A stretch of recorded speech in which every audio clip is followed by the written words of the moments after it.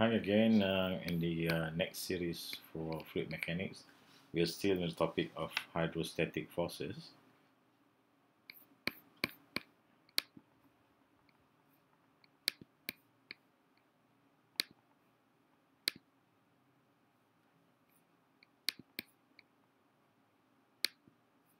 Okay, bring up on the screen right now is the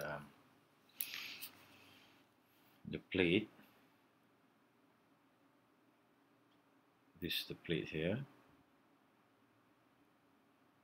and it's being submerged in a liquid, and the plate is actually is being submerged at an angle theta. It makes with the free surface here. As you can see at the bottom here, the resultant force is given by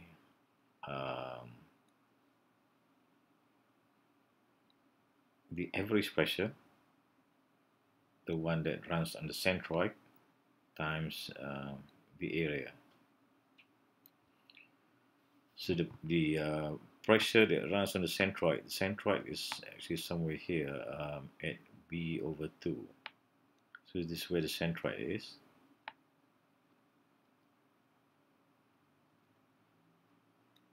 And this arrow, the big arrow here, is the line of action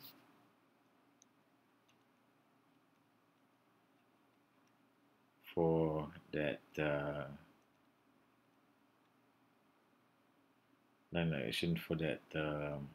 resultant force. So as you can see, there's a difference in distance here from the centroid to the line of action. We'll come back to this a little bit later, but for now I just want you to know that the resultant force is always can be taken by the average pressure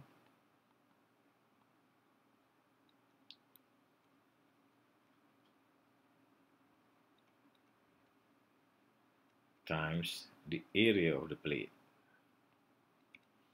In this case will be B times A, which is going into the screen.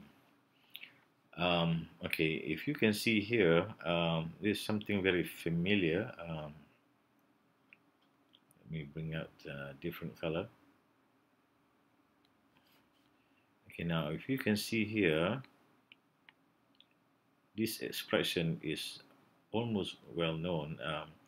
This rho here, G, and this is probably H. The whole thing under this paragraph is H.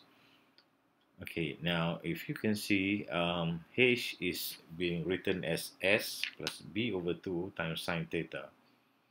Where is that with reflects to the diagram here? Let me try and draw it up for you.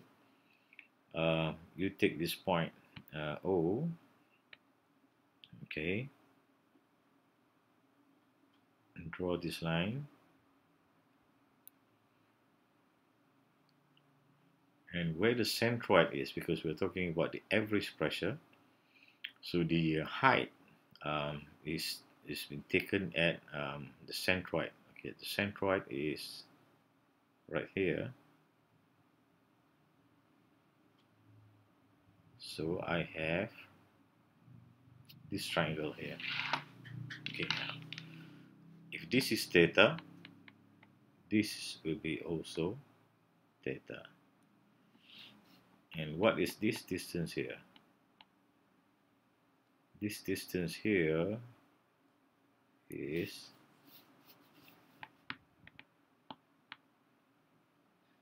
S plus B/2. This distance here from this point O to the centroid.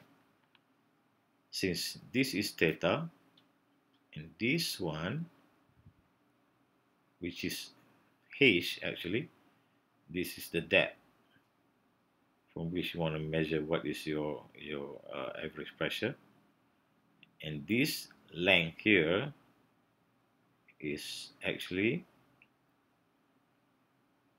this times the sine of theta. So I have H is equals to S plus B over 2 times the sine of theta, and this is this depth here. Okay, so that's explain why the formula for the average pressure is being given by rho G S plus B over 2 times sine theta, which is H, the equivalent of H for the depth from the surface to the centroid. Okay, and the resultant force is simply the average pressure times the area. We'll also discuss a bit later on how to go about finding the line of action, which is just a little bit offset, just a little bit below from where the centroid is, because the lower you go down in depth, the more the pressure. So the pressure is roughly in this region here, with the line of action for the resultant forces. Okay, that will be it for now. We were talking about the hydrostatic forces on inclined surfaces. We'll come back and talk more on this topic with a few more examples. Till then, I'll talk to you later. Bye bye.